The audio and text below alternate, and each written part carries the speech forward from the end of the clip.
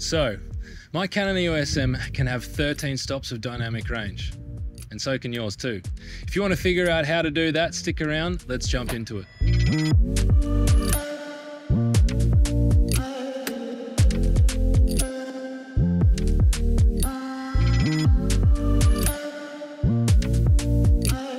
Alright, so the aim of today's video is we're going to understand how to get the maximum dynamic range out of the sensor in the Canon eosm. Now, I've done a video previously talking about how this sensor actually has 11.5 stops of dynamic range, but there is a very cool tool inside of Crop Mood or Magic Lantern, which actually allows you to crank out a little bit more dynamic range. So let's jump into the specifics of this whole process. Alright, so the background of this video is that I've recently moved to Korea. In doing so, I had to sell a lot of the camera gear that I use for my professional shoots, for my commercial work and for my weddings and stuff like that. And to be honest, I got used to seeing that delicious 14 stops of dynamic range that came out of the Lumix X5 and the X-T4 here. Now, I also have a deep affinity for the Canon eosm, and I love using this camera to get cinematic imagery. And the thing that really lets me down, particularly in the city, when you want to be shooting at sunrise or sunset, is that the dynamic range on the Canon eosm really lets it down. That part of the image lets you know that you are not dealing with a full-fledged cinema camera.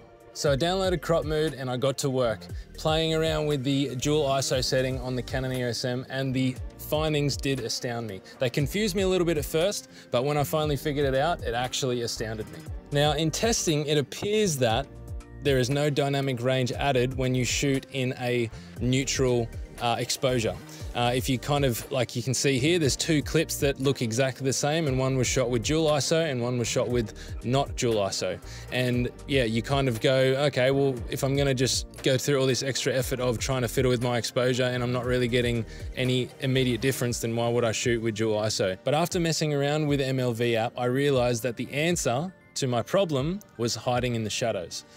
Quite literally and figuratively, of course. So what you actually need to do is to be able to use this extra bit of dynamic range is you need to expose your image almost at clipping point. Okay, you want to take your highlight and you want to make that just below clipping point. This exposure method is known as ETTR, or exposing to the right.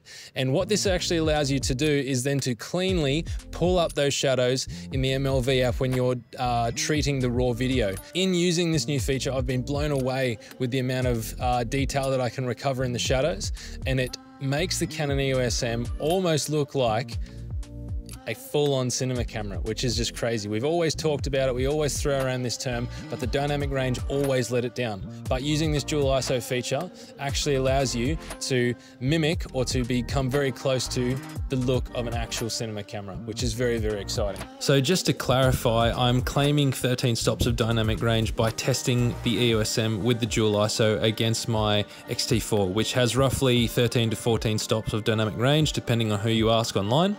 So you can see in these test shots here that when you pull the shadows up on the dual ISO clips, you're actually getting a very similar look or exposure to the X-T4 natively. So that is my rationale for saying that the eosm has 13 stops of dynamic range when using dual ISO.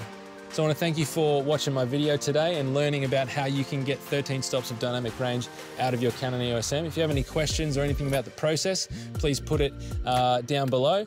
And if you would like to, consider subscribing to my channel. My channel is pretty much all about the Canon eosm and how we can maximize what we can get out of that camera. And really, that's kind of the broader theme of my channel. It's about maximizing the gear that you already own and seeing maybe what gear is out there that has a great value proposition for you and your future project. So comment, subscribe, like, all that good stuff, and I'll catch you in the next video.